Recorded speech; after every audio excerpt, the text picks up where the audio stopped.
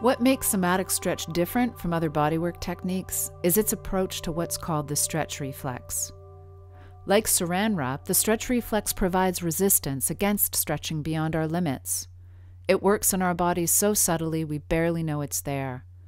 Essentially, we use our bodies within a range of movement that's comfortable, but whether we've grown tight or worked at staying flexible, there's always a limit to which we can move comfortably.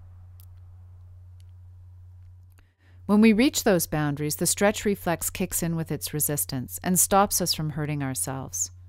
We can break through this protective resistance when we're trying to reach a goal, like touching our toes or getting our nose to our knees, but that makes it more likely that we'll strain or tear a muscle and put ourselves out of commission for a while.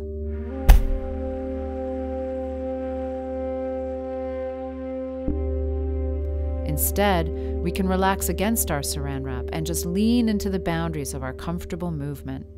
Then the stretch reflex doesn't have to put up so much resistance. It can relax too. And when it does, the walls of our boundaries start to expand outward, giving us more room in which to move comfortably.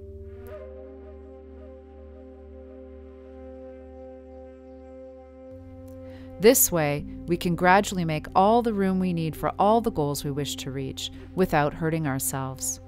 So somatic stretch makes it easier for us to use our bodies comfortably in whatever we're doing, and also helps us stay active and healthy. Best of all, it just feels great.